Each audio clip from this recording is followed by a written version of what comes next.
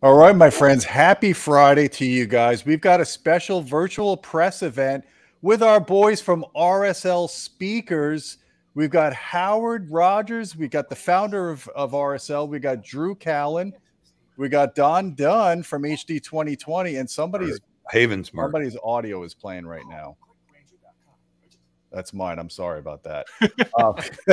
Amateur mistake. Anyways, guys, it's awesome to have you here on our channel. Howard, you and I have known each other for quite some time. I think this is the first time we've been on camera face to face. It's great to see you.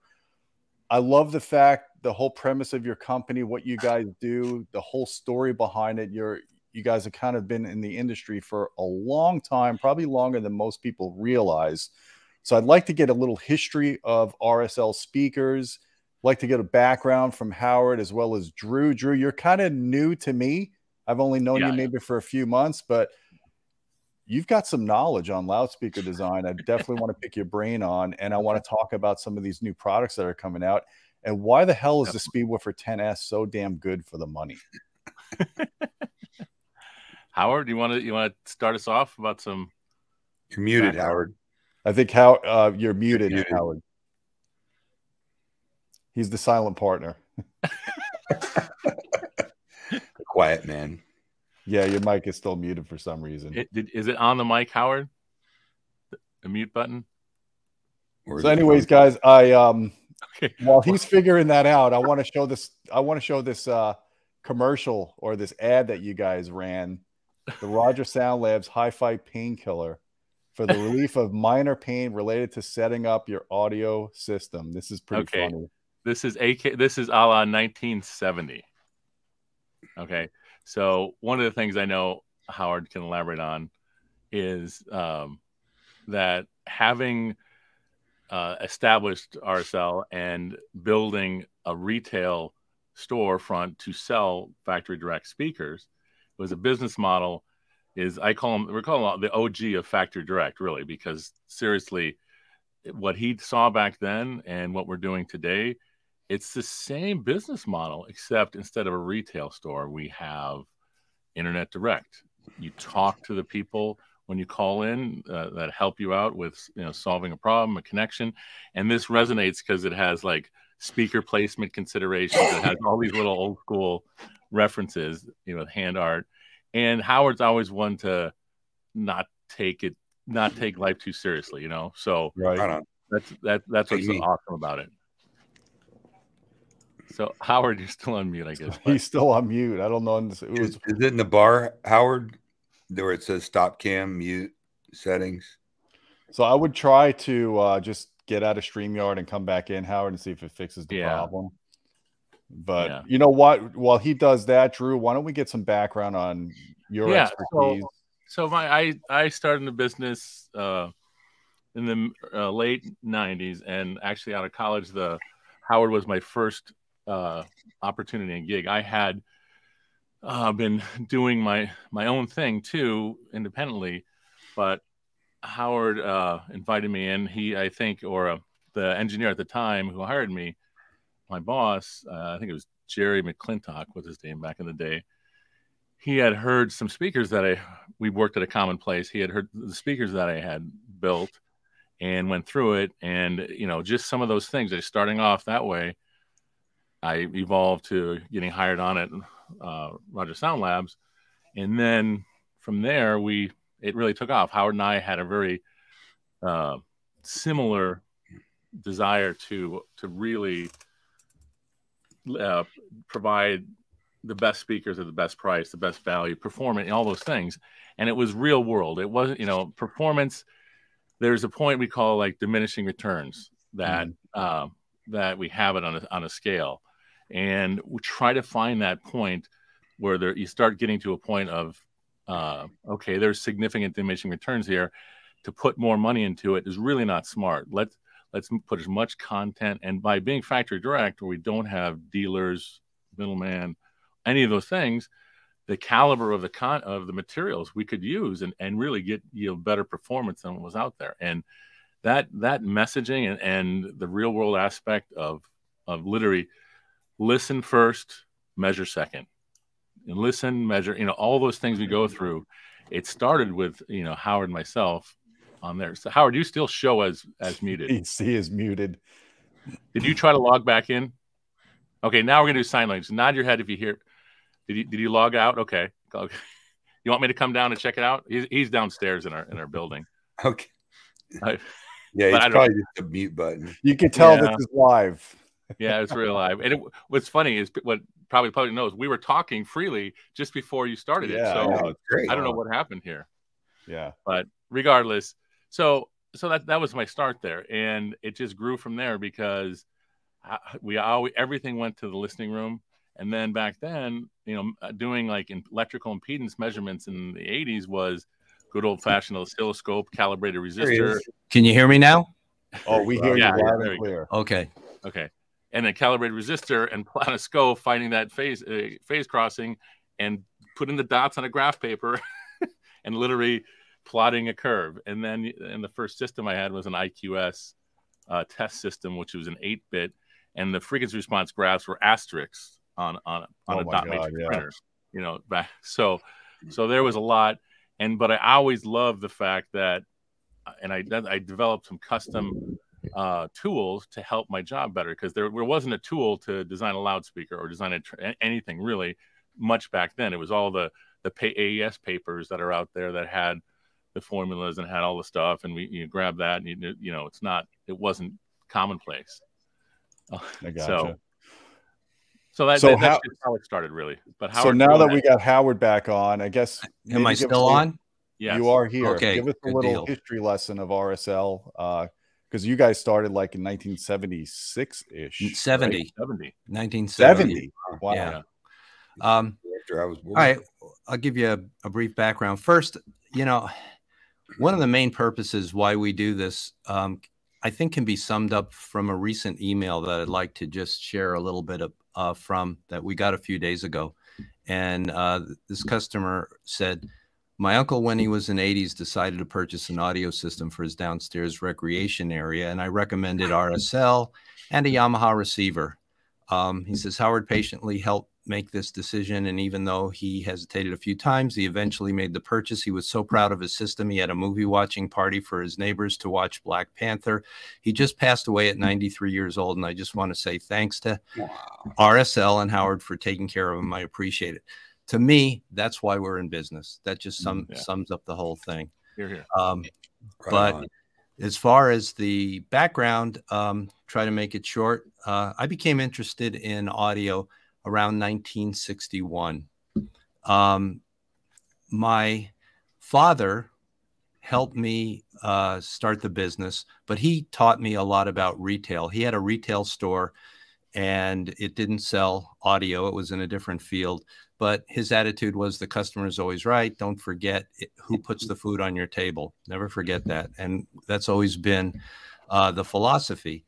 So in the late 1960s, I was working for a speaker company that made speakers and actually sold them through a shop, and realized that, hey, they're making cheap speakers with cheap parts and selling them at a low price. And I was looking at them and saying, you know what? It doesn't cost that much more for a better magnet. It doesn't cost that much more for a quality crossover or a better cabinet. We can still sell them at a low price. And that's what we decided to do, is to just build better speakers. And that led to a store where we did that and sold some components with it. We built them really well, and they caught on, and a lot of studios and radio stations and TV stations wound up getting them, and that kind of tells it from there. And we get all the time people saying, yeah, I got some of your speakers from the 1970s and they're still going strong. And that's what I live for. And I love to hear it. Love to hear that. So that kind of tells a little bit about our background. It's the short form. I got you. Yeah. So you have a presentation here. I think we should get into that because there's some interesting information in here, as well as new product info as well. So here we are, Rodgers Sound Lab. Yeah, I might. Yeah. The print is a bit small to see, so I'm going to zoom in here. So this right here is like, I didn't realize when we say 50 years, it's actually more than 50 years. But it spans from the 6 decades, at least right now as of today. And that first upper left image is a photo that we found, and it's the one that has best focus. There was nothing else, but I asked if we had one, and Howard found one, and he had that one. But that's where it started. So the great thing about the factory direct model is and Howard can explain this better, but it's instant feedback. Most speaker companies, if they have dealers or distribution network, they're detached from the customer. I talk to the customer all the time. And as much like I have designs, we have features we put in there, technology, whatever it may be. What happens is I realize very quickly, well, that didn't work. But my idea for this terminal type really didn't work. I need to make sure the next design has something that can be easier for the customer. So that tangible thing makes our constant improvement of products and design that much. Add just a little bit to that. Yeah, I spent a lot of years on the sales floor, and we would come out with a new speaker.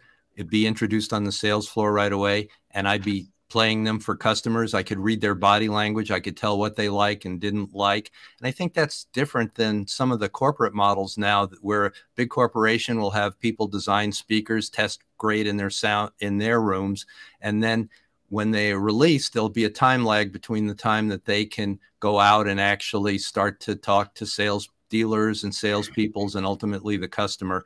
And so I think that experience has been really valuable, and I'm thankful that I've had it. It's interesting that we see this so often in the industry, and Don can attest to this as well. Small company like RSL gets bought out.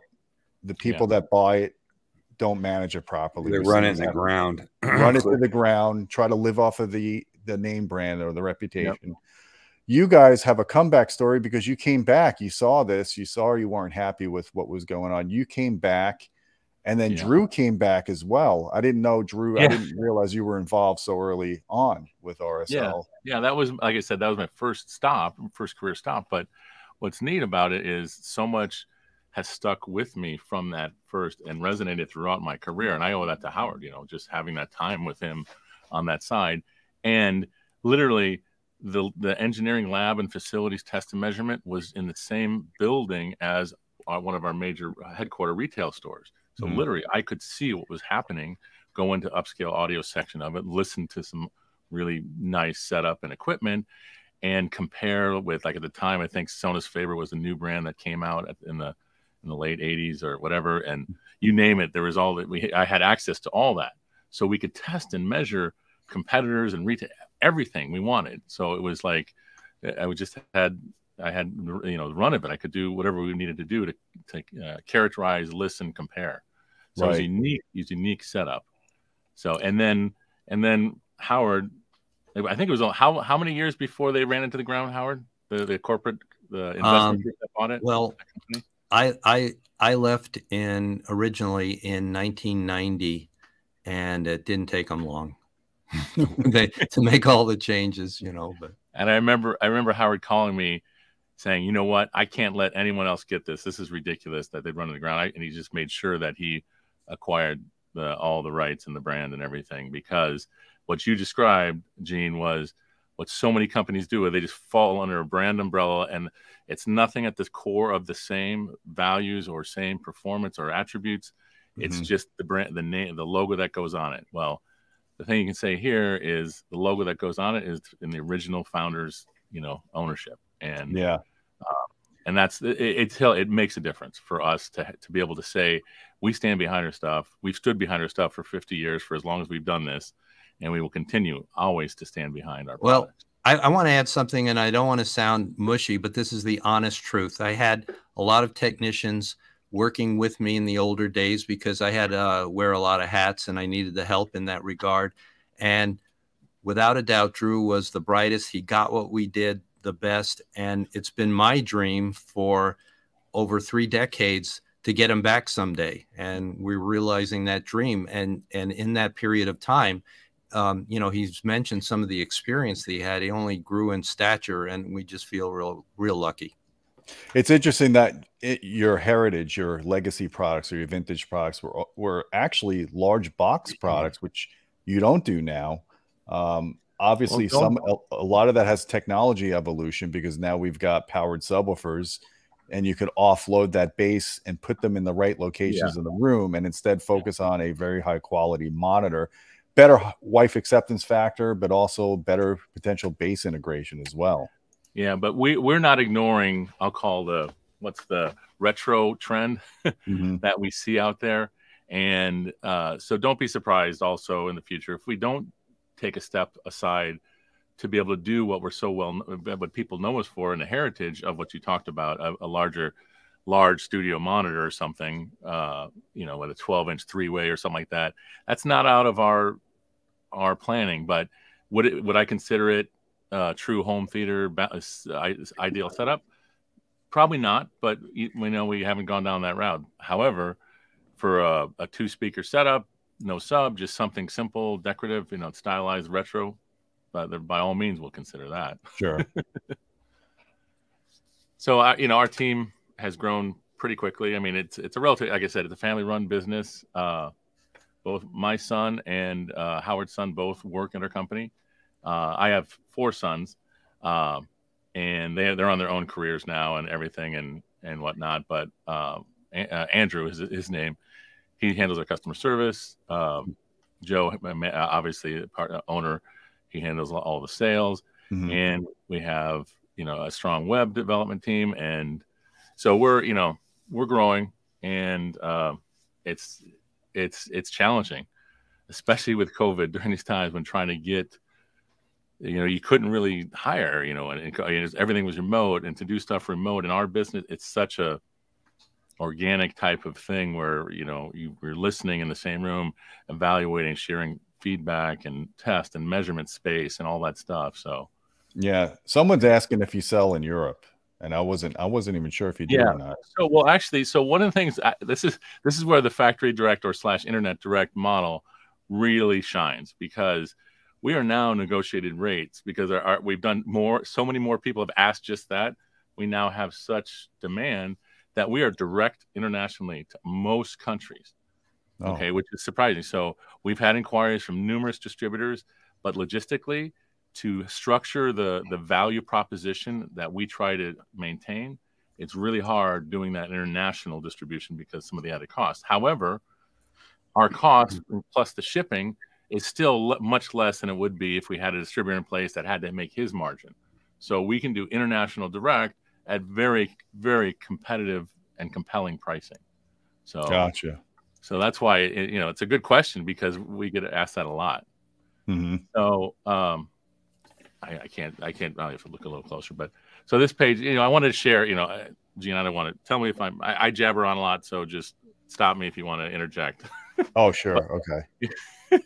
So our design philosophy, we take, you know, our stuff. This is to the heart, at the core, because we eat, breathe, sleep this stuff. This is, you know what I've done for 30 years, and I'm trying. What I tried to do is share a little bit of Rockford's philosophy, and you know, how we do, why we do it, and because companies succeed or fail most often due to lack of process control.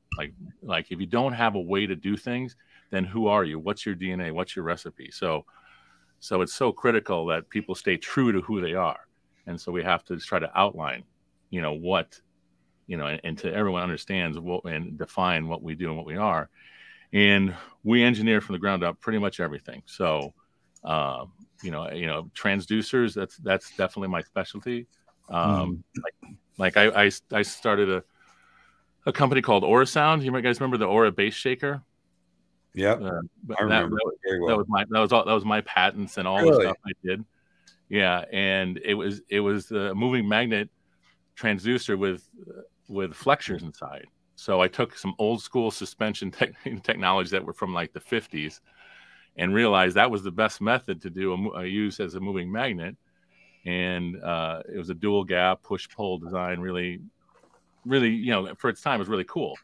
And it wasn't designed for, it was designed for actually Douglas Trumbull, he did an entertainment ride at the Luxor Hotel, and he wanted localized effects and floor effects. So he mixed his own like LFE channel essentially back then for those shakers, so he could enable them and and that's where that's really started. But that was at Aura Systems, was called at the time, and that product led to the beginning of the Aura Sound brand. And I also developed the radial magnet technology. I don't know if people know what that is. People who know Aura Sound know what that is, but that's just taking the magnetic field, instead of being a donut style with the north and the south pole, the north pole's on the inside, south pole's on the outside, so it's radially, but you can only do that with high energy products.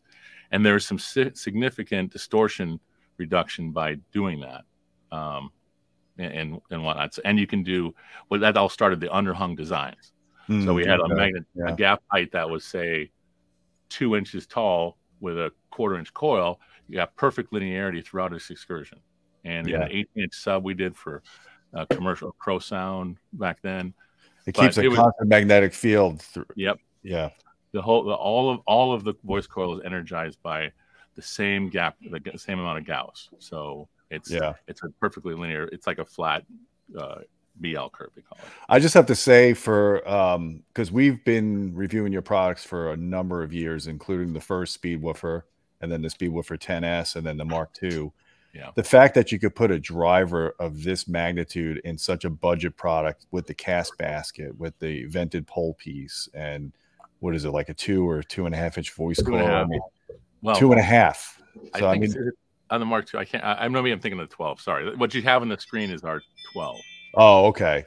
Well, just to say, just that 10-inch driver is just really well designed and high build quality for such a low asking price. Yeah, you were raving about that earlier, Gene. Yeah, that just goes to the recipe for our company, because like what Howard elaborated early on, is the content we put in is, on a bill of material standpoint, is much greater percentage and than you would on someone who has to have a distributor or dealer margin necessarily. So that, I guess, helps. That's another difference, is that a lot of companies will say, okay, we have to come out with a $299 bookshelf speaker. Here's what it contains. We rather say, hey, we've got to come out with a good bookshelf speaker. Here's what it needs to contain to be good, and then we'll price it afterwards. A little different. Yeah, and the thing is, and if it means, like, you know what, we want to hold this price point, we'll make less margin. I mean, it's our call. This is a family-run business. We don't have a corporation. We don't have anything to say we can't do that. If we make that, it's because we're in it for the long picture, the long game. It's not a matter of, oh, I'm going to make short-term high margin gains. Like right now, there's, I don't want to, the politics of inflation is really frustrating, because we know firsthand the margins that companies have increased their pricing to. And I don't know if you remember, but our Subwoofer in 2016, for the analog version that it was $399. Up until a little over a year ago, ours was $399 still. We had to raise it to $428.71, I think it was. Mm-hmm. And that's literally because we calculated the amount of the shipping, the transient characteristic of the shipping cost increase as a pass-through. And we said, hey, should shipping come down back to where it is, we'll take that out. Well, what we did instead, we actually made the product, we made our next generation even better.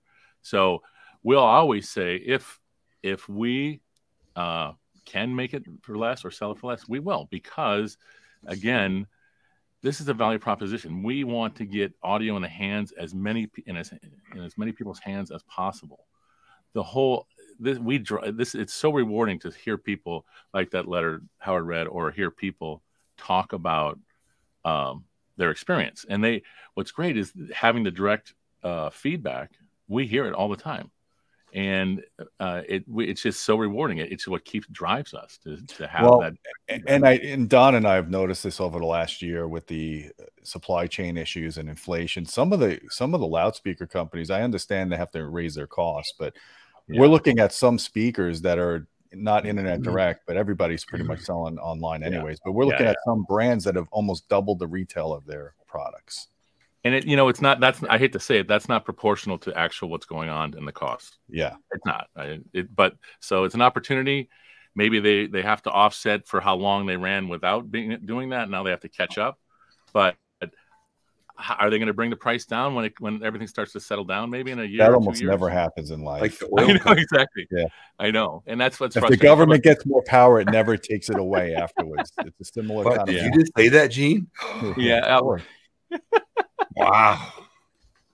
Okay, Yeah, so John's a liberal, but we won't get into that. so what we're showing right now is this is some of the, I call it the DNA check is just a key thing. There's a process. Any engineer guys out there will understand that there's a process, and there goes from concept to finished goods. And when you have that, there's key steps and checkpoints along the way. And so we call it an RSL DNA check, where we say, okay, at these key phases, milestones, does it align with RSL's DNA? And honestly, in performance, value, everything has to be confirmed. And we can build a great one-off prototype and go, oh, this is awesome. And then, okay, have manufacturing do it. No, it doesn't work like that. You have to cradle to grave. We have to see it through and make sure at every phase, from call it the design validation phase to the engineering validation to production validation. Again, all that's happening at those phases are larger scale quantities of the prototype that allow you to get the confidence that, okay, this could be done at scale and be produced. And this is some of the discipline process that I've brought to RSL, and it's paying off because we control a lot of the process with our manufacturing.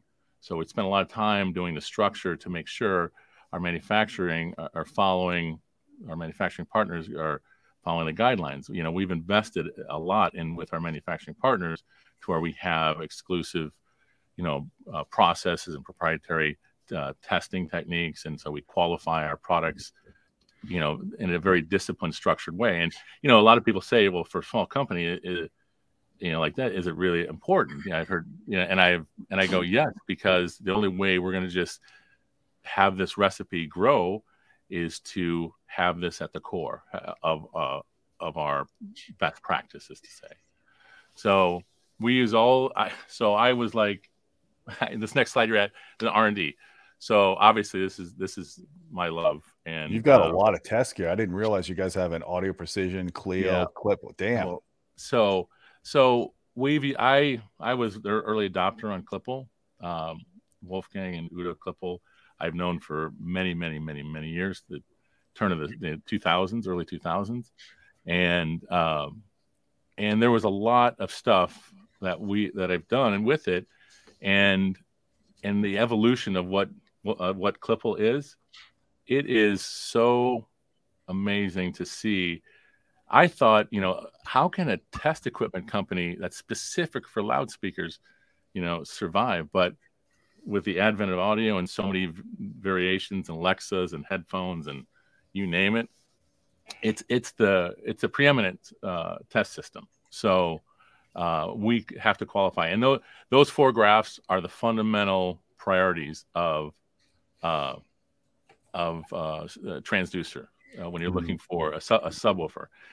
The driver and also in the box, the behavior. But that when he talked about the BL curve, that red line in the upper left of the Klippel section, so that's a BL curve. What that means is BL is the force factor. And then so as this voice coil moves in and out, it has a force. And it can move so far before it starts to drop off because the percentage of the coil starts going out of the gap. So that's just fundamental, the simple side of it. And then the blue curve is the KMS. That's the inverse of the stiffness. So it's softest at the valley. So you try to align the stiffness to match the force, so you get a transducer that behaves very linearly, because this is really hard to describe. But if you have a system that is not balanced between suspension and force or in a system, what happens is you develop what is like a bias, meaning subwoofer's playing a lot for like a few minutes and getting warm and getting hot. Well, the voice coil starts to instead of being in center, it's moving back and forth along the center point of the suspension. It actually starts to bias outwards, and the virtual center becomes further out. And so you have things like a voice coil or woofer could jump out of the gap, and it could seize, or it starts rocking because it's not biased and suspension is tilting, and it rocks and it starts scraping and it shorts out and burns out a coil, burns out an amp, or does whatever. So there's so many mechanical noise, right, over time. Yes, and that becomes, when you start hearing mechanical noise, that can be problematic. But the one that's very telling on this driver, that is the light green lower left one, that is the inductance. So essentially over current. So it's very, very linear. The deviation across its movement in and out is very linear. And that can only be done with the optimization and geometry of what they call shorting rings, you know, reduce the eddy currents in the back EMF and linearizing that. So, and the advantage of that is you have a subwoofer now that has a wide bandwidth, because you can get, you can have a 19-inch woofer that can really have with a 25 hertz resonance and also produce 100 hertz as good as a 10-inch woofer if you do it right. Yeah. Just out of curiosity, what's most impressive is your flux capacitor readings. Those are amazing. That's how I are. 0.2 gigawatts. Well, you know, what's funny is it's just all these things tell a story, and I can go on and on, but I just want to make sure that people, you know, I realized quickly that people don't have an idea of what we do as a small company. Maybe they think we just buy and turnkey. No, it's far from it. We eat, like I said, eat, breathe, sleep everything about this. So what's just out of curiosity, what is the inductance of that driver? Because I can't read the graph. It's I think it's about 1 millihenry. Wow. I know for how tall a coil is and how many turns are in there. That takes some doing. That really does. Yeah. Because I've seen some companies use basically what amounts to like a car audio driver in a box, and they start rolling off at 60 hertz because of the inductance.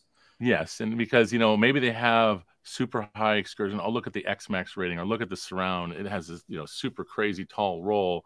Well, that's good for allowing excursion, but is it linear? Is it balanced? Is it, you know, so just so people know, there's some people complaining they can't read the graphs. I'm going to put this slide presentation on our Patreon channel at patreon.com/audioholics. If you're a patron, you could definitely download it and follow along, because it is hard to read this. I know you're trying to put a lot of data into these slides and fit it in, but you know, you're going over it, so that's good. So here now. Okay, so this is you know, I always, with engineering, one of the things you learn early on is, like, in a bigger company, oftentimes you design something and manufacturing engineer takes it on and moves and takes it and carries the ball and runs with it and builds it. Well, I've been in situations where 2 years later, after a build, that we're still building the same product, and we get through a dealer, one of our customers comes back and says, hey, this is in my hiatus from RSL.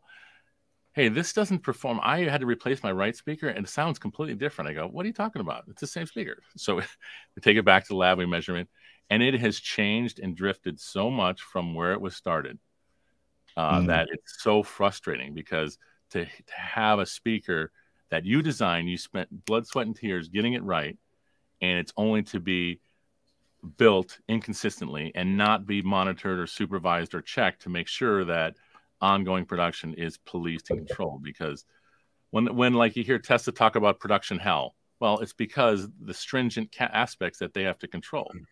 A lesser quality company would have to say, okay, yeah, that's close enough. Let's see. Well, no, we have these in place to be able to manufacture consistently and repeatably. So the user experience is predictable. You know, when we talk on the phone, we say, hey, I'm not hearing this, or I'm hearing this particular thing. And I go, that's interesting. And so, and we go through it. But, you know, so I had to, part of the whole holistic process, you have to have, and the design engineers have to have the touch points, and really have to be able to carry the ball all the way through and know that there's tolerance settings and testing in place that assures consistent production. And I was like the earliest adopters of Clipple QC, which is a really nice scenario, because it's a little sidebar, but Clipple QC, or it might be called something different now, but I just refer to it as that. It allows you to take like a measurement in like a couple seconds on a production line, and it has the analytical wherewithal to be able to say, oh, that this speaker, and in the post process, you can sort it, meaning you can sort it from a plus or minus 3 dB standpoint down to a plus or minus 0.5 dB standpoint. So you can match, pair, do all these crazy things that we just dreamed of. I dreamed of back in the day, but now it's real and it's happening, and we're implementing these things in place. So that's an important point, because many times we've measured budget speakers, and from the big brands, from the guys that have the R&D chops, you measure the left speaker, you measure the right speaker, and the impedance is not the same. The resonant points at below tuning are different. The crossover, the tolerance that they're using on the parts is probably not tight enough. Correct. And if you don't get a good match between your left and right speakers, how are you going to get good imaging when you set them up as a stereo pair? Exactly. So the tolerance and we have to impose, I mean, everything we do, there has to be, there's a purpose for everything, you know, and if you're going to go to the length of making a crossover, specifying components, it's the difference between the common 20% or NPE or a poly 1%. You know, it's not a huge difference, because what it comes down to at that capacitor supplier is the sorting. They do the testing and the sorting. That's all it is. It's the same part. It's just filtered. So it doesn't cost any material difference. It's just sorted and printed. So I always try to drive, and that's why we literally worked with a capacitor company, and our speakers have our own capacitors with our own specified film that we use and specified tolerance. And, you know, it's just part of the recipe for success. So, okay, well, you spoiled the transition, Gene. Oh, sorry. Okay. New product, because people are asking, where's the new product? This is one new product right here. This is very interesting to me, and especially Don as an integrator. Yeah. Don, maybe you could, we talked about this briefly before, but maybe you want to try to explain. I think what you explained before was a great way to explain it to our audience, maybe, about integrate LC. I mean, like, so this compact speaker with the dual woofers with tweeter together, it doesn't have a lot of the drawbacks that common center channel MTMs are cited to have. But what's better than that, this baffle's angled. So the orientation shown in the picture is as if it's a center channel that might be above the TV. It's an in-wall. Below. No. Right now, the orientation is as if it was above the TV. Oh. The baffle's angled downwards. Oh, gotcha. It's still within like 3 3/4 inch depth, but the baffle's angled about 15 degrees to give you a directivity or directionality, I should say, that you typically need to have, especially for vocal and localizing. Because in real world installations, you just can't always place speakers ideally. And so many people want to follow the spec that Dolby puts out. And a lot of that comes from movie theaters. You just, a lot of applications, you just can't do that. So the flexibility of being able to angle that speaker to accommodate for these deviances in that is fantastic. And so many people, would you say that you've heard a lot of prejudice against architectural audio not being up to par to traditional speakers? Yeah, that's a bad rap. You know, Totally. I know it's so what the architectural side does. I mean, I've seen go to great lengths to do customized enclosures, the damping material, you know, stuff. You fix the room acoustics as part of your equation oftentimes. So, and that's more important than anything in some cases, you know. So, well, I tell you, looking at the crossovers, I haven't heard these yet, and I hope to change that in the near future. But just looking at the quality of the crossover components on that is exponentially better than, and I hate to say it, a lot of much more expensive speakers that we sell. I can't believe that $200 each. I mean, that's when you've been in the business as long as I have, you can kind of look at a speaker and go, damn, that's a well-made product. And I'm impressed. I mean, again, I can't. I mean, we're all about proof is in the pudding, and that's why we have our trial period and all this stuff. The one thing we have is we sell direct, and we have a complementary product called the C34E Mark II that we introduced in February of this year. And we introduced it. We added some features like the attenuation, the exposed dome tweeter, you know, just, and it really it's an Atmos solution, and we see for overhead. And now this was derived from our customer feedback to say, oh, I love your ceiling speakers, they're great Atmos.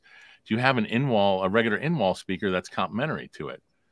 And we couldn't just do a regular in-wall, because the difference is first of all, I'm going to jump around a little bit.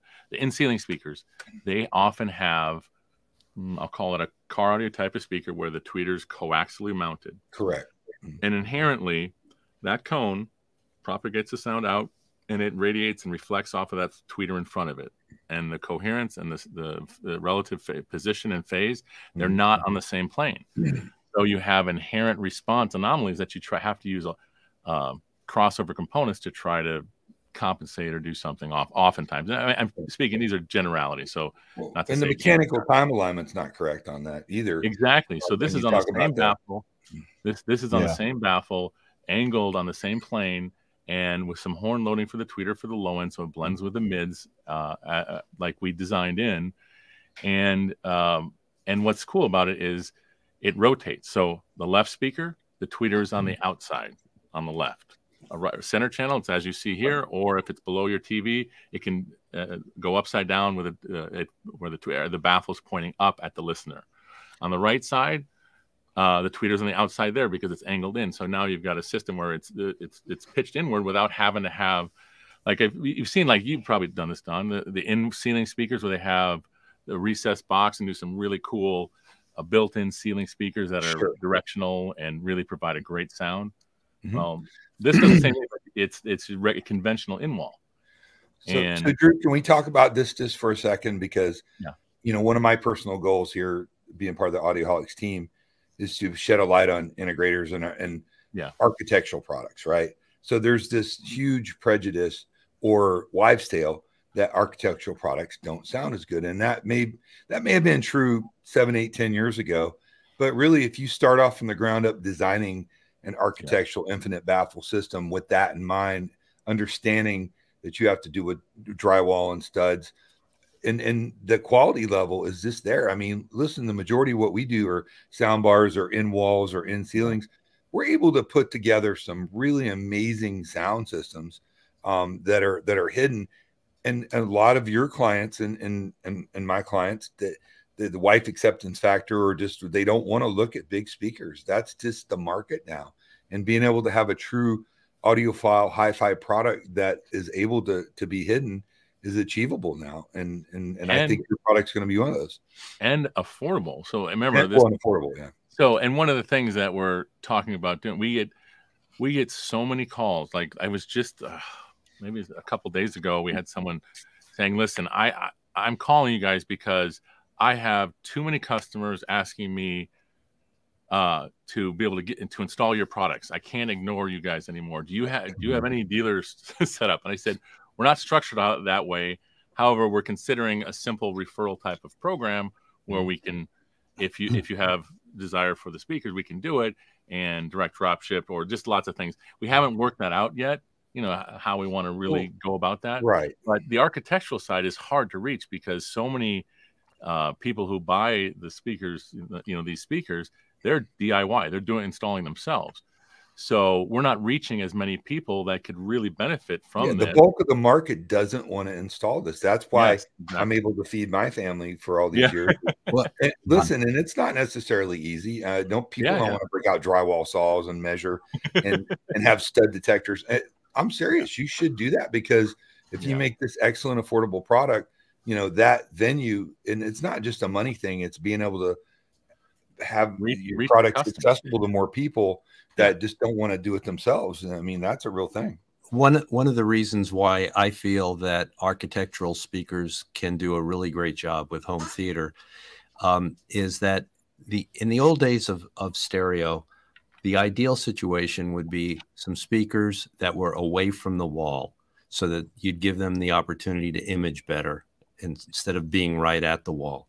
Obviously, with architectural speakers, they're in the wall, against the wall, so you don't have that. But on the other hand, when you're dealing with a surround system, you've got speakers in the back and maybe in the ceiling, adding ambience to the overall sound, pulling the image out of the front actually and placing it in the room around you. And I think that that really makes up for it, and is a reason why an architectural speaker based home theater system can sound very good. That's just my opinion.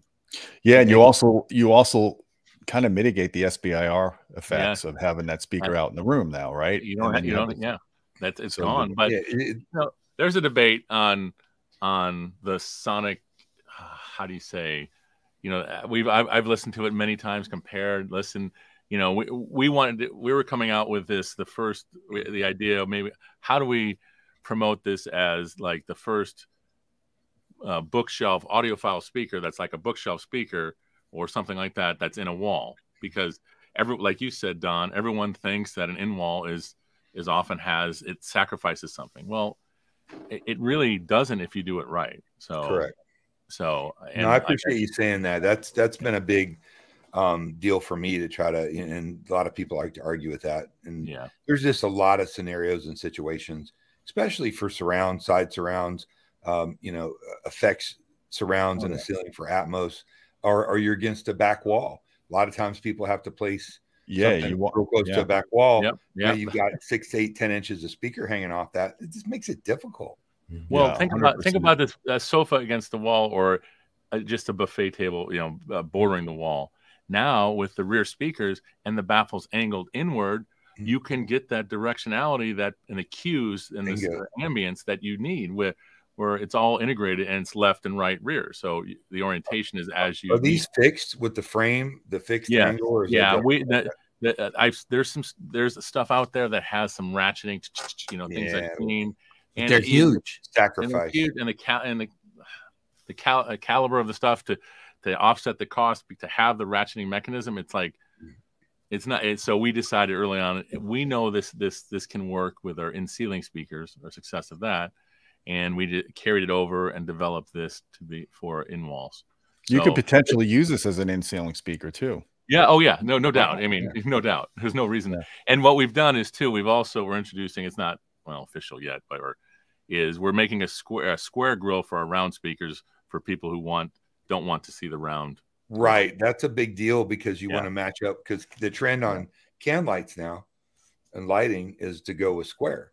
So having the ability to do both round or squares, it's a big deal in my world. Aesthetically, yeah. And we Drew, get a lot what's the sensitivity?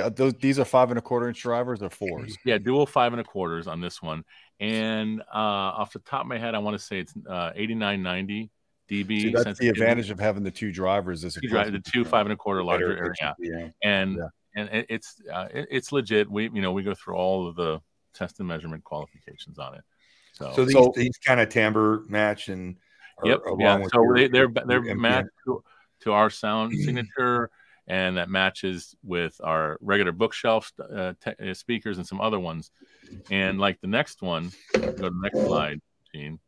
I think this is one of our better selling speakers, because it's the dual speaker. What I mean by that, it's small enough to have a good, I guess, spouse acceptance factor, I should say, and that can mount on a wall, mount wherever, and be out of the way and not be obtrusive. And the $99, really? That's where awesome. That's where the thing is. What's unique about this is CG. We've had the CG3 out for several years now, and we offer it in really 7 coats or 8 coats of polyurethane coating, clear coat, piano finish, and gloss white and gloss back.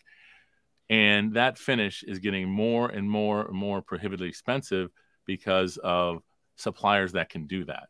And our manufacturing partners have had to increase the price because of that to us.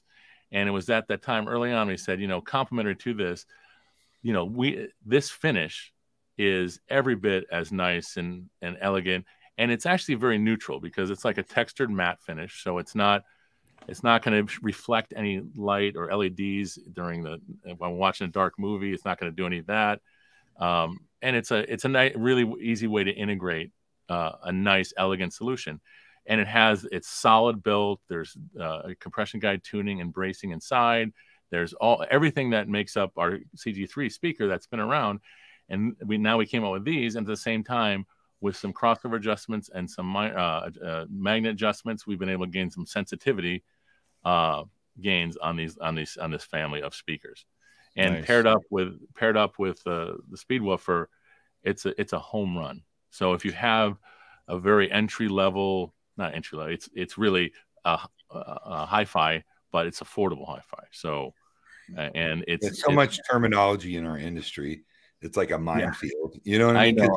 You try to come out with a great value in a speaker, and some people would dismiss it because of the price when they don't take the time to look into it.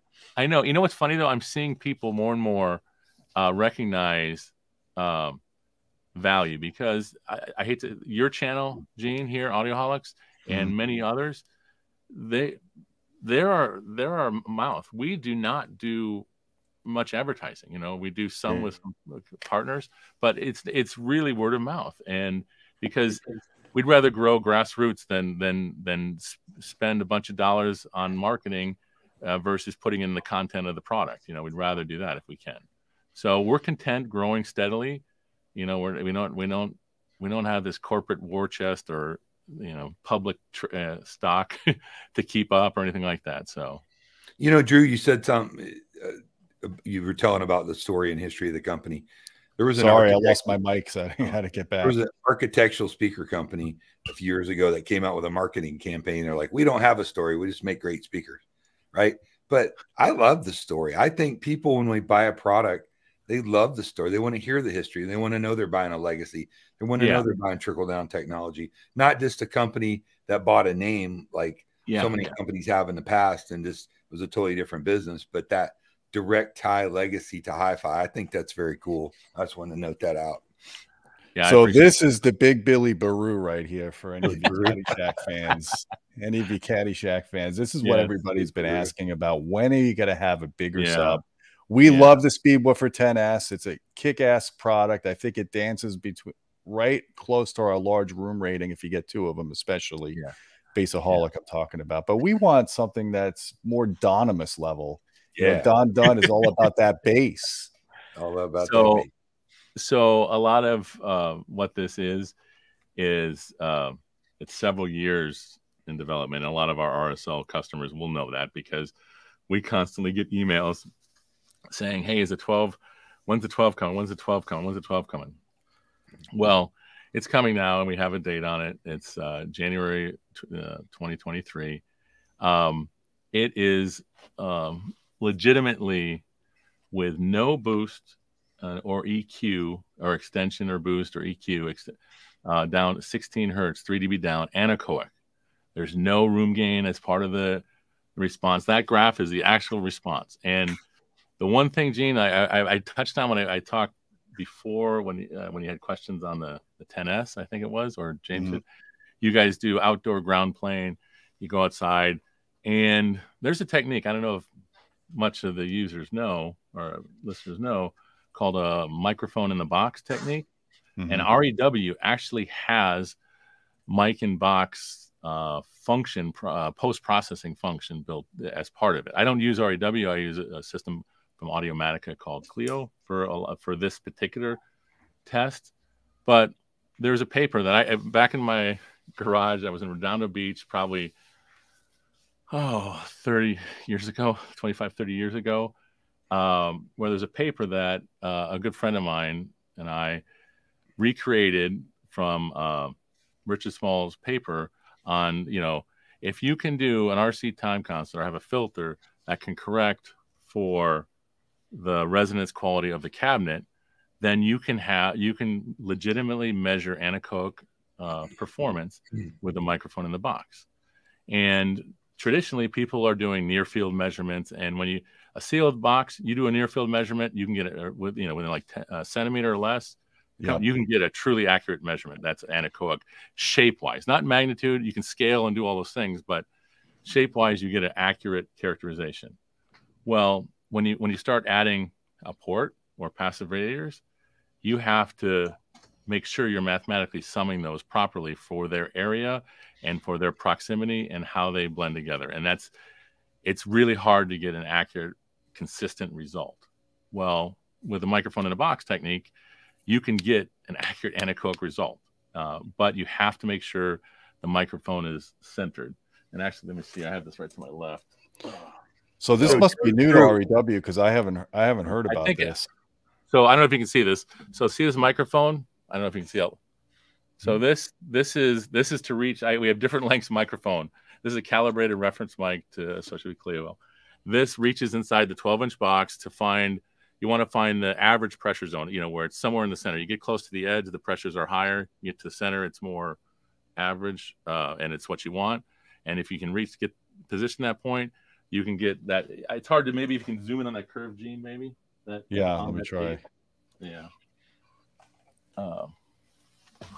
Yeah, this doesn't zoom any. Yeah, sorry. Well, it's good. Well, what that is, that's an actual measurement, and it's super clean. You see, super smooth and very classical. And ground plane measurements can do that. But to get that what we sacrifice here is we have to drill a hole in the cabinet. Well, if I do it in the bottom and the center, drill a hole, have it come up, or in the back where it doesn't interfere with anything, and plug it up, okay, now, not everyone's going to do that, but you can if you wanted to, rather than trying to haul a rig out to a field. Oh, you're opening a Pandora's box now, because James Larson, if he hears this, he's going to be drilling holes in your stuff. There we go. Oh, he knows. I'm sure he knows about it, but he probably has it. Whenever you adopt something, and your database is built on something, to change the methodology is like throwing a wrench into it. Well, you don't want to destroy a product either. So yeah, I know that's the thing is, I know that. So we would let him do it if he wants to do it that way. He can drill a hole in it, or we'll send him one with the hole drilled in it. That's hilarious. A substantial cabinet on that too. It's huge. Yeah. So it's unapologetically big, right? Yeah. We like to say unapologetically awesome preferred, because we've heard. Oh, okay. When you coming out with your 18? Well, I should show you something that's behind me, but it's okay. I'll do it another time. I don't think you can lift it, Drew. Is that a challenge, Howard? Oh, Drew could lift that. Okay, regardless, I don't want to get into that, but what I can say is the size is actually on par. We of course, competitive analysis. We know where we stand. We're probably the same volume as a lot of our competitors out there at this size for a 12-inch. Yeah. And it's got true 500 watt RMS. And you got to realize we match the power for the output and the capability. Everything's, I use the term symbiotic, meaning the woofer is designed to match with the enclosure volume, power, price, everything goes into it. And we just try to maximize that, like I said, that point of diminishing returns. So, so that's where this one's at. But the one thing I think I mentioned earlier to you is, I'm going to say this, and it's going to be controversial, but the idea of port plugs just chaps my hide. I don't understand how port plugs, how can it be endorsed, allowed? I mean, if I'm taking a pure standpoint, especially from the audiophile side, because imagine when you design a system like we're talking about, you have components of the system, and the components of the system align a certain way. And if you have a target, you design to a target. Mm-hmm. If you're saying, well, I'm going to take that target and I'm going to plug up the suspension aspect or the acoustic aspect or affect it and try to think it's going to perform optimally, you're fooling yourselves, because with a port plug, you're saying, okay, it's going to work in both. Well, that means you're not working in any one thing optimally. Yeah. So, I mean, that's just my little pet peeve. I had to get out there. I guess unless they have different tuning, if there's a tuning mode you could switch to if you go to sealed. Well, so that's that right there with DSP. That means you're forcing or imposing it. And the only way to do that correctly is through a sensory or a current driven or a servo driven system. Then you can impose the cue. You could actually impose the cue on the driver that you want, or the resonance quality. But if you don't have a current mode or a servo driven type of scenario, it will not perform. Now it'll still work, and most people won't necessarily notice it, but it's not optimal. So I don't want people to fool themselves that it's optimal. So I don't know. That's just my I had to get that out off my chest. The other thing, personal pet peeve of mine, is some companies with subwoofers advertise an RMS rating that doesn't turn out to be true. Yes. All the time. It is. It's crazy because, you know, of course, with all the competitive stuff we do, we have to see that. And is your amp Class D or is it linear? It's a Class D. Is it a SMPS or is it a linear power supply? It's an SMPS. And so what we've done, we actually just went through an upheaval of power supply a little while ago to ensure the reliability. I mean, because one of the things you have to do in this situation is you have to be overkill. Heat is your enemy. Yeah. You have to make sure that you have way above the minimum what the book says you should have for an amount of heat sink or the temperature rise. Doesn't matter. This is an enclosure. You need to have that temperature accounted for and design accordingly. And so, so we spent a lot of time on that. So it's Drew. You know, have you noticed how some of the budget, a lot of the subwoofers, the way they mount their plate amplifiers and DSPs to the back is lacking. Yeah. It's not a solid deal, and it's not. Yeah. So what I've seen is like you screw one down, it bends the plate maybe, or there's only 4 screws and it bows out. Well, we have 10 screws around the perimeter. On this one, we're having, I think, 16 screws. We're making sure that it's solid and secure. And you're aware of that, though, yeah. Yeah, and we're introducing something to actually we're going to probably get go after a patent on, but it's to actually address that specific thing you talk about, which I can't share with you right now, but of course in the near future we will. Well, the one reason why I ask is Don and I have spoken about this many times. I think I probably ranted in one of our live streams. Out of all the components in consumer audio, the least reliable component is the subwoofer amplifiers. The plate amplifiers. Yep. They freaking die. It doesn't matter the brand. I've had the high-end brands, the cheap brands. I've had gremlins with plate amplifiers, and Don has had similar stories. Absolutely, it's a given. I mean, it's notorious, and we every time do if there's something we can do, and behind the scenes, there's refinements that we do all the time to improve this. But you got to realize what's happening that we've seen, and what we can one of the core things is the sheer vibrations that happen with mounting it there.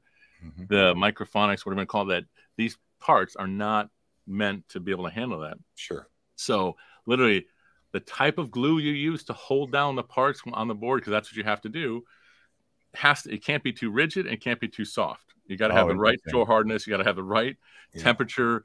If it's, you can't insulate things. You got to be really spring, a dampener. Well, then there's another aspect to it, and that is if an amplifier fails, what does the customer have to go through to get it back up and running? Bingo. And so one of the things that we do is that if in the unlikely event there's an amplifier failure, we have a quick disconnect plug on the amplifier. So you don't have to pull the woofer out. All you have to do is just take the screws around the perimeter of the amp. It pops out. Unplug it, plug the new one in, and you're back in business. Because who wants to send a heavy-duty subwoofer halfway around the country or halfway around the world just to get it fixed and to wait? It's got to be served now by shipping. The consumer. Yeah. No, that's brilliant because, we don't mean to nitpick, but these are things that Gene and I see all the time because, of course, we sell hundreds of subwoofers every year, literally. And, that ability to service them, or if you take the screws out, then you go to put it back in, you've stripped them, or there's the little things. It's the devil's in the details. Yeah. So what's the warranty? Correct me if I'm wrong, is it 3 years on the electronics? So we haven't finalized what we're going to do, because this is a new breed of amplifiers that we so currently it's 2 years on the electronics and 5 years on the system. And we talked about addressing that, because one of the ways to do it is to improve that and give our customers peace of mind, because what you say, because of these amps go through on the shock and vibration, it's the weakest point, and we do everything to avoid it. But man, I want to add something to that. Regardless of what the warranty period is, which I guess, can be revised. When the warranty is up, we don't look at people and say, hey, you're on your own. They're part of the RSL family.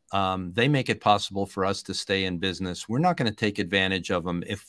If an amplifier's out of warranty, we're going to cut them a deal. We don't want to make money on their misery. That's awesome. I love that. Yeah, that really differentiates you guys from a lot of. And we like, you know, from this is, I think, the 10U. You introduced the 10U in 2011, 10, 10, and we maintain service parts. We maintain everything for that. We offer service to our customers should they have a failure of that. We support it. And we have parts from stuff back in when I was here in the first go around the late 80s, where people have asked, hey, I have this vintage part, and they call us all the time. I'm not soliciting that we can buy those parts from us, because we keep only a handful, but I'm just saying we're very friendly. I mean, you tell us your problem, we'll take care of you. You know, that cool experience I had recently in a different hobby I'm into, had an electronic device die, and I sent it back to the manufacturer, obviously out of warranty. And they're like, look, we can't really fix it, but they offered, and I took them up to sell me an $800 product for $350. Yeah. That was the world to me. I'm like, thank you. That was really cool. Yeah, that's the way to do it. That's absolutely the way to do it. Yeah, we do it.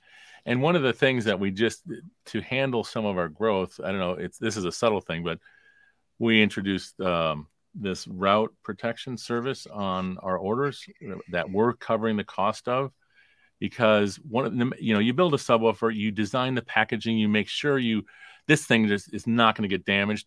And I don't care, between FedEx, UPS, any one of these companies, it's going to get damaged. It's going to get drop kicked. Something's going to happen to it. And it's beyond our control, beyond anything we can do, and the customer's not happy. So what Route is coming to be our partner on our shipping, where that's included. And again, we cover it. A lot of companies charge for that. Lost, stolen, or damage, we cover and mitigate that for our Why don't you mention what Route does? Yeah, and Route, they handle the calls. They have an app that when you get an order on the app, they get an email from that your order is shipping, and it gives you the status update. It's on the app and it tracks it. And then should you have a problem, just go to your app, submit the request. You can do it live chat or phone call or whatever you need to do, and they'll take care of it. They said, send us a photo of the damage, look at it. And they are our front end to help anyone with this sort of damage.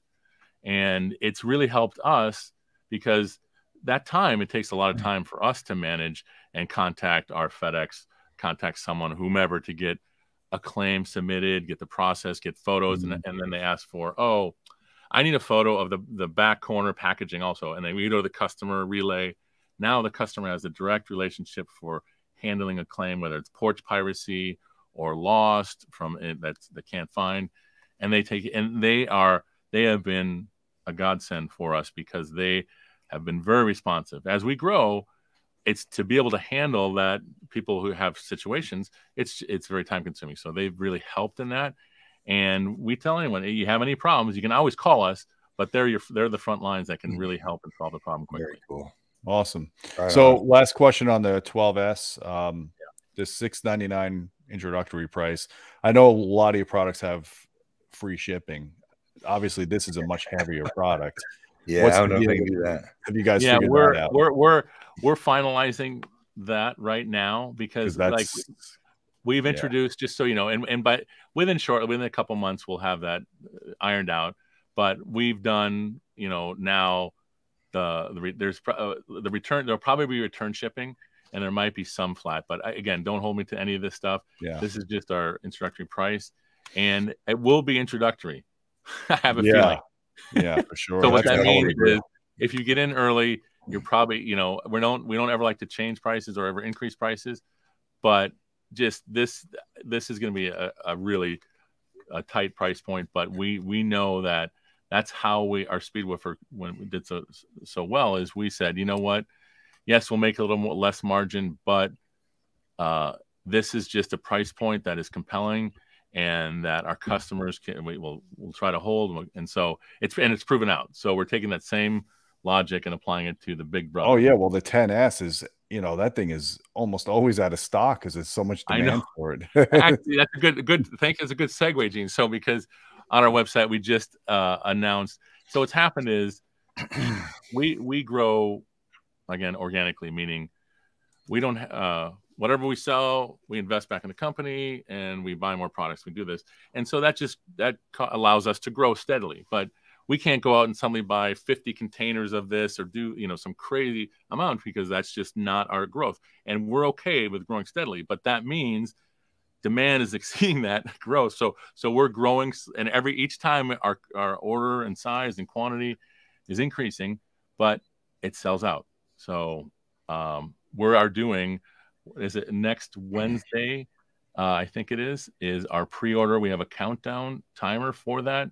Mm-hmm. And the last 6 or 5 releases we've had server problems because literally we had to make it fair to everyone because they're calling in, and so we had to have okay, this is the availability of ordering date. It secures you a unit, and the stock goes fast, and they buy it, and it just goes through it, and we have to tell them do this. But we had it several times where our server literally crashed, and our phones went off the hook, and we were like two hands phone. Hold on a second. So because and the thing is, when you go to try to, this is some back end stuff in our company, but we go into our servers, we go into the back end of the same servers to be able to try to do orders manually or something.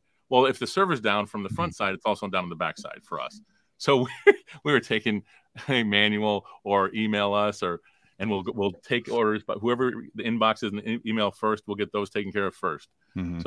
So just let people know it is next week, and you go to our website. I think it's Wednesday of next week. Send me the link. I'll put it in the video description, and I'll also put it on the YouTube community tab. So we'll definitely we'll get the news out. I would imagine at some point you got to get one of these subs into James Larson's hands so you can measure it before it gets too cold because he's doing the outdoor stuff. Oh, so he'll be thrilled to put. Maybe this is a perfect time. I'll send him one with a hole in it. So pre-drilled for his pleasure. Pre-drilled. Just tell me his capsule diameter, or whatever. I'll get it. Yeah, I'll put you in touch. Okay. Well, guys, that was awesome. I appreciate the history lesson of RSL. You've actually educated me a lot on what goes behind the scenes of the company that I didn't really think about. Didn't know you guys put so much into the measurement aspects of things, but also listening, of course. But Drew, man, you're just a fountain of knowledge. We got to have you back on and just talk tech. Yeah, just hang out. Yeah, I know. I the problem is I could do this all night. Yeah, well, we got to have a couple bourbons and hang out and relax. Listen, for this level, this price point, with this much research and this quality, I'm impressed. I got to tell you, straight up. Yeah, we're done. We should definitely look at those new in walls. We should. Let's check those out and let us talk. I mean, because for us, it's a structure because, we set a retail price and people buy direct from us. We don't want to step on toes or anything like that. But if there's a way we can figure out a way where you have customers requesting it, we can get you some. You can order it and you can cover the cost to get it installed or whatever. Sure, awesome. No, for sure. I mean, I just like to hear them and see how they sound and how they install. I mean, I was looking at your connectors when we're online here. Just the connectors of highest quality. You're going to buy all metal, $1,800 a piece architectural speakers that have that same kind of connectors. I mean, seriously, you know what I'm talking about. Yeah. Because the one thing I know, like a binding post, trying to tighten one on and forget that. Yeah. You're not going to do that. You're going to get cussed a lot. Trying to do a binding post when you're on top of a ladder. But those are quality connectors. You don't see those in all architectural speakers, especially at that price point. Do they take 14 gauge wire or is that too thick? I think it's 12 on the diameter of the binding post. Awesome. So, I've seen a lot of architectural speakers. You have to put 16 or 18 gauge. It's like dental floss. Those cheap ones you use, Gene. Focal. Best sounding wall since Pink Floyd. There you go. Believe me, we were trying. So our ceiling speaker, if you look at our owner's manual, and stuff like that, there's a lot of dry humor in it in the manual. And on the packaging. our ceiling speaker, I think our slogan is a speaker you can look up to. Is our slogan. You know what? I'm stealing the shit out of that. I'm just telling you. Okay, and we haven't come out with one we like for the in-wall yet. We're getting close. There's a few. There we go. We gotta have Brandon on and do bourbon talk with in-walls. Oh, we should. Absolutely. I'll lead that live stream. Cool dude. So I guess, you know, I always look at roadmaps of companies, and Don and I are Don brings this installer perspective to me that I didn't have before I met Don, and it really gives me it opens the whole world of Audioholics. And he's got me thinking about, you know, passive sound bars, more active kind of monitors. Look in your master bedroom. I told you because you were a little hesitant. I'm like, just trust me on this one. And you walk in that room and you see nothing. You got in-ceiling JL audio subs and a passive sound bar and in-ceiling speakers. Yeah. That room rocks. So what I'm getting at, Drew, is I love this in-wall that you guys have come out with, but there's walls in Florida that are, because the houses are blocked. Exterior walls. Yeah. You have exterior walls in a master bedroom where you can't put an in-wall. So an on-wall could be unsightly. So imagine a passive sound bar that you could still use the preamp, or you still use your amplifier section. Put it all in one form factor. I love that. But let me ask you, Don, is the integration of that. It's a custom install if you're talking about doing something like that, right? It's not something. Not necessarily. I mean, listen, if you're going to run main speakers, if you're going to fish up your cables to your TV and your equipment's down low, which is 90% of what your clients have, then that's not a big deal. I mean, you know, there are some passive sound bars that will rock your world out there. You know, Leon Sonance makes some next level acoustics.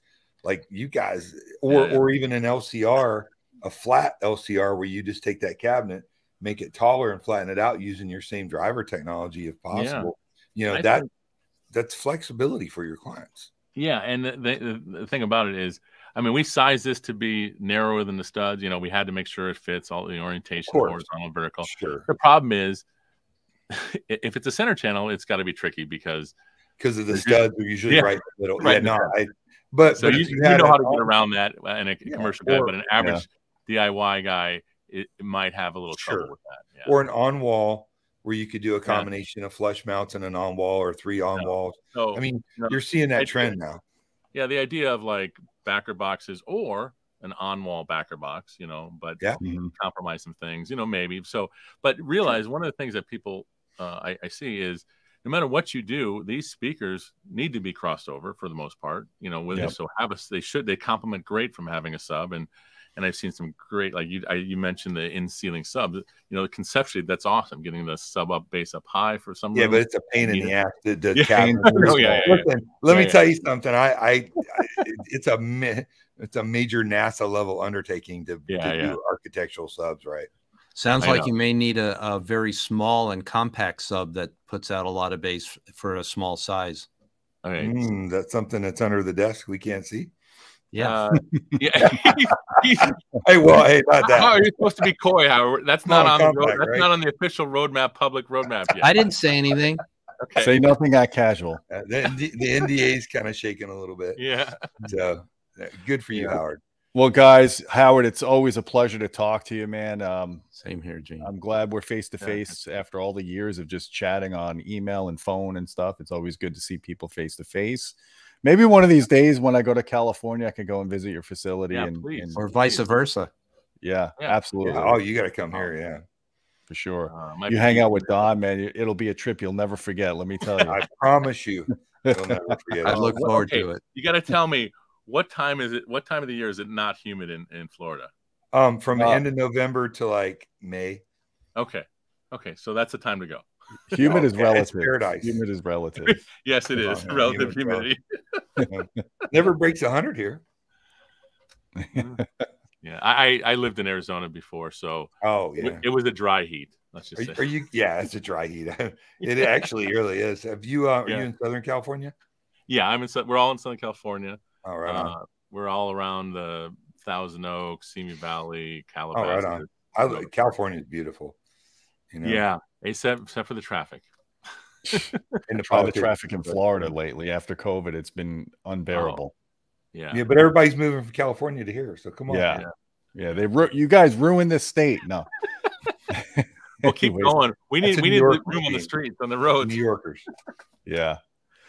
Well, guys, I appreciate you coming on our live stream and dropping 2 new products for us, the in-wall speaker as well as the 12S subwoofer. We're really looking forward to taking a look at both of these products. I'll put the links down below to RSL's website so you guys can look at it.